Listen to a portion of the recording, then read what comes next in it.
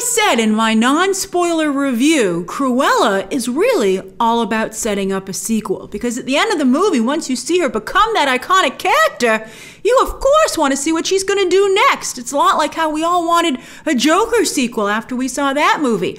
I hope it doesn't take that long. They're supposedly working on one, but where is it?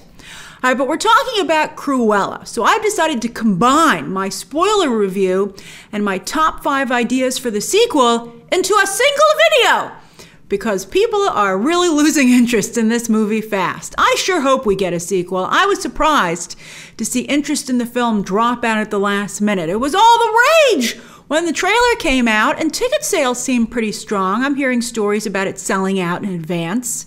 But suddenly it seems like it might be more of a Dumbo or a Christopher Robin than one of Disney's billion-dollar live-action remakes. I don't think it's going to do as poorly at the box office as Dumbo or Christopher Robin, but I am nervous at this point. I would say non-pandemic, it's shaping up to be more of a Mary Poppins or Oz the Great and Powerful performance-wise than, again, one of those billion-dollar pictures. So far, out of Disney's live-action remakes, only Aladdin is set to get a sequel. There was talk of doing another Jungle Book too, but that never materialized. And speaking of the Aladdin sequel, there hasn't been any movement on that since the writers were announced very early last year. So it's been a minute. Sadness. I want all of this. Anyway, Aladdin made $1 billion. That should get a sequel, for Pete's sake. Anyway, let's see what the opening weekend box office looks like for Cruella. Be sure to tune in for Movie Math, which because of the holiday weekend will be on Monday. It's worth noting that the original Disney animated movie was one of the highest grossing films of 1961, and that the Glenn Close movie got a sequel. So people like the story.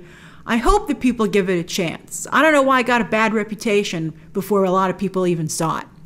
Anyway, Cruella is certainly hoping for a sequel with a delightful end credit sequence that really gets the ball rolling. So the big reveal, let's back it up a minute before we talk about the end credit sequence. The big reveal is that Cruella is actually the Baroness's long-lost daughter. I know, great idea. I unfortunately saw it coming, I would say. As soon as everyone kept telling her to cover her hair up around the Baroness, I was like, all right. I wish they'd explain where that hair, why does the Baroness's child have two-toned hair? But anyway, I'm curious, at what point when you saw the movie did you pick up on what the big twist was? It's still, I loved it when it happened, but it took, I think, considering how quickly I picked up on it, I wish that it had happened sooner. But anyway, the Baroness had thought that her daughter had been disposed of.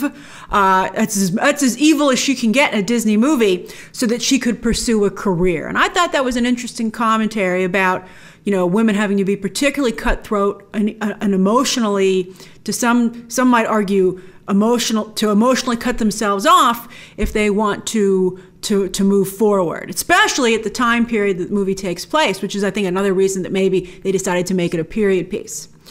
But in reality, Cruella, or Estella, was raised in secret by a maid who John the valet had given her to, and the Baroness kills that maid at the beginning of the movie, thinking that the maid had come back to blackmail her over something else. She should have let her finish that sentence, maid. Oh, actually, she told Cruella or Estella to hide, so I guess she was going to blackmail her over something else. And the Baroness decided to just kill her instead.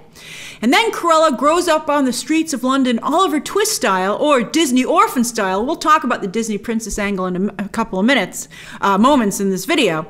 But this all happens unbeknownst to the Baroness and to Cruella. None of them know about this past until the end of the movie. So the Baroness loves Dalmatians, and then Cruella kidnaps them because, long story short, one of them swallows an important necklace. But that leads the Baroness and the fashion rumor mill to think that she made a coat out of the Dalmatians. Cruella intentionally makes it look like she did and doesn't set the record straight. She decides to let that become part of her evil legend, even though she didn't do it.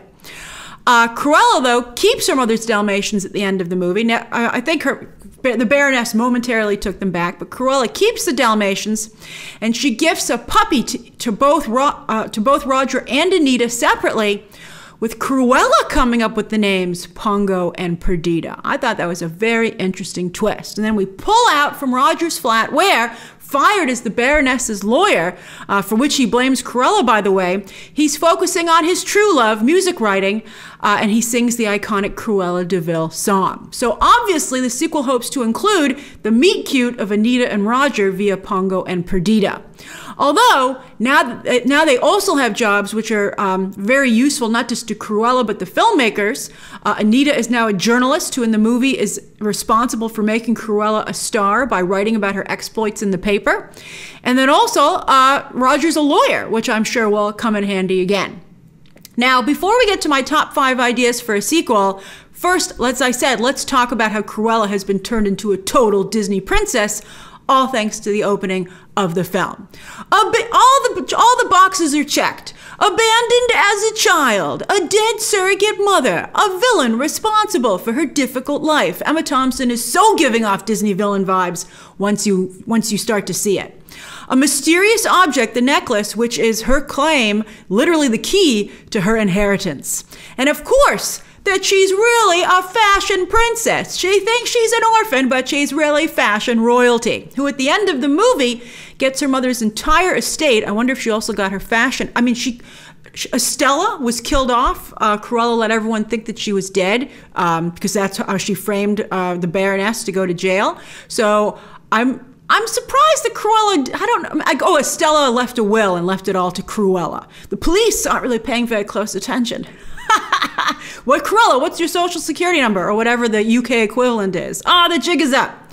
But anyway, she gets all of her mother's things, including Hellman Hall, which at the end of the movie, Cruella, breaks off part of the sign, renaming it Hell Hall, which of course is from the classic story and Disney movie. Oh, and don't forget, as a fashion princess, she not only gets a ball gown, but an unlimited number of fabulous different looks. All thanks to Artie, by the way, who is her partner in fashion, just as Horace and Jasper are her partners in crime. Although Artie kicks in a little bit there too. But delightfully, Cruella is also like Disney's Descendants. I wonder if that also is responsible partially for the idea of this. Although Cruella has a son in that franchise. She's the child of a Disney villain, and for the first time on this scale, we get a Disney princess, therefore, who's got an evil side. They never really deal with, sometimes in the sequels, like the direct-to-video sequels, they would have the relative of a villain, but they've never really gone down that path in Disney in a big way. So this ends up being a mashup of Disney villains and Disney princesses, which is genius considering how popular they are with fans. To create one that is both? Oh my God, I don't understand why it's not better accepted. Maybe they should have made it clear that that's what they were doing. Okay, so does that make you feel any better about Cruella when you think of it that way? All right, so let's talk my top 5 ideas for a sequel, and I'll be curious to hear your own ideas for one down below. And don't say your idea is not to make it. Come on, be nice. All right, so number 1. More Roger and Anita. This couple is vital to the original story and our fan favorites. The yin to Cruella's yang. Also, one of you pointed out, and I think it's true, that it's important that Cruella get a female friend. Her gang is all guys.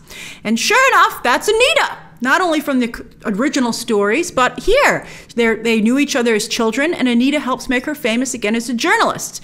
And as every celebrity knows, as much as the press loves building people up, they also love tearing them down, and that could be really fun. Also, Anita has a responsibility if she finds out about Cruella's illegal activities. So also, when Kevin Novak from What We Do in the Shadows is your Roger, you should use him more. I really want to see more of Roger. Plus, we need to know why Cruella gives Roger and Anita the Dalmatians. Is she playing matchmaker? I think knowing Cruella, even if that's part of the plan, she likely has ulterior motives that benefit herself. So what could they be? I'm very curious.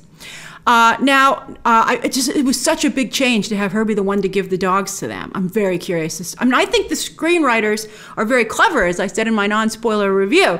So I'm curious to see what they've come up with. And now that Cruella loves dogs too, or at least likes them, and Horace loves dogs, this could be really interesting. I like the dog. In the original, the dogs, of course, could speak in the animated classic. So when you flip it to focus on the humans, I think that the movie does a nice job of keeping dogs still in the mix and making this very much about people who love dogs. So I like that. All right, number 2, the evolution of Cruella and the Baroness's relationship. Yes, fascinatingly, unlike almost every other Disney villain, the Baroness is not killed, but simply sent to jail, even though she murdered someone. So she goes to jail. Cruella didn't push her off the cliff, which was what would have happened in a Disney animated movie. So the Baroness is not only Cruella's mother, but I'm sure she has more to teach Cruella, not just when it comes to fashion, but also to crime. I think Cruella won't be able to resist going to visit her. I mean, Cruella is clearly embracing her darker side. So not only does she probably want mentorship and a relationship with her mother to some degree, but also maybe she wants to use her mother as a way to make sure she doesn't go too far. A reminder of how dark things could get and how bad. She doesn't want to become her arch nemesis, as she says. Although Jasper clearly is there also to keep her in check, and we'll talk about him more in a moment. I'd love to see what jail looks like for the Baroness. I'm imagining a cross between Goodfellas, Hannibal Lecter, and Hugh Grant in Paddington 2. Oh, I would love Hugh Grant to be in the mix here somewhere. And of course, don't forget that the Baroness swore her revenge. She's probably not going to let this go. Cruella made a horrible mistake. She left her arch nemesis alive. I think this is going to be great. Round 2 between these two. All right, so number 3, Jasper and Cruella have got to get together. Now, some of you tried to say that their relationship was more like brother and sister, but I think Jasper likes Cruella. He pays too much attention to her hopes and dreams, and just to her in general, I think for him not to be interested in her romantically. Otherwise, I think he'd act more towards her like Horace. And also, Jasper's a cool guy. He's got a lot of stuff going on. I think he would have found someone else if he wasn't pining for Cruella. Anyway, let's see that relationship grow. I thought it was, both touching and tragic when he said, "I can't seem to say no to you." And she said, "That's one of the things I like best about you." I was like, oh no, it's an abusive relationship. So anyway, I would like for her to come to see Jasper as more of an equal than a henchman. I don't know how he got demoted to henchman. I mean, they started out all the same level, or Cruella below them, and now they're henchmen for her? That didn't sit total. I mean, Horace is very henchman-y, but not Jasper. I think he should at least be her number 2. After all, he was the one who thought of and figured out how to get her that job at Liberty's, and she wouldn't be where she is today if not for what Jasper did. So Cruella might be the ringleader, but Jasper has really good ideas. He needs to be more in the loop. And also, again, he's clearly Cruella's conscience that keeps her from turning into the Baroness. The Baroness didn't care for her husband.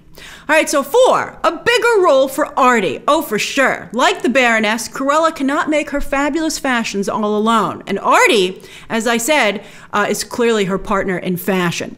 He's the newest member of her gang at the end of the movie, and he's going to clearly continue to create fabulous looks with her. We need to see that, though, on screen. So it can't just be, oh, I guess that he's helping her make the clothes. We got to see that. We have to see them collaborating. I think that's really important. And I want to see a bigger role for him overall. He and Horace have some really nice moments in the movie. Horace in drag, saved by Artie. Perhaps a friendship could develop there. Then finally, number 5, more crime. We can't forget about the villain part of this new Cruella. Again, as I said, the genius of this version is that she's a mashup of Disney princess and Disney villain. So you have to have villainous aspects clearly there so that some of you will stop complaining. I kid because I love. But anyway, obviously, she won't kill people like the Baroness. I mean, I think those are like the degrees of evil. Like, Baroness is full Disney villain, and Cruella is like the middle ground. I know that some of you will feel it's anti-hero, but I don't think so. I think Cruella still acts very selfishly in the movie, and she's very mean, very, very mean, very cruel, true to her name. That's obviously still there. And now she can just conveniently blame it on her mother. I can't wait for Jasper someday to say, you're so like your mother. Then it'll truly be a relationship. All right, so anyway, she won't kill people like the Baroness, but she's definitely, again, as I just said, in that gray zone. Like the movie's jailbreak sequence was so much fun. I thought that was great. So Cruella does say at the very end of the movie that she does have some ideas for what they should do next. So let's see them do a lot of stuff. I want to see a lot of capers. I want to see things like sabotaging her competitors in fashion and also on the social circuit, but also maybe some heists to get what she wants, even though she's been told no. Because when you take out the wanting to kill puppies part, what's left is a woman who wants what she wants, even if she's been told no. And I think they got that part right perfectly. Really, really good. So those are my ideas for a Cruella sequel. Share your own thoughts down below. Subscribe today, and don't forget to join me on Sunday for our watch-along party. You have to have your own copy of the film on Disney Plus to watch along, but we're going to watch the film together at 7 p.m. Eastern Standard Time, and have a real good time. So I hope to see you then. And of course, as always, you can check out some more videos right now.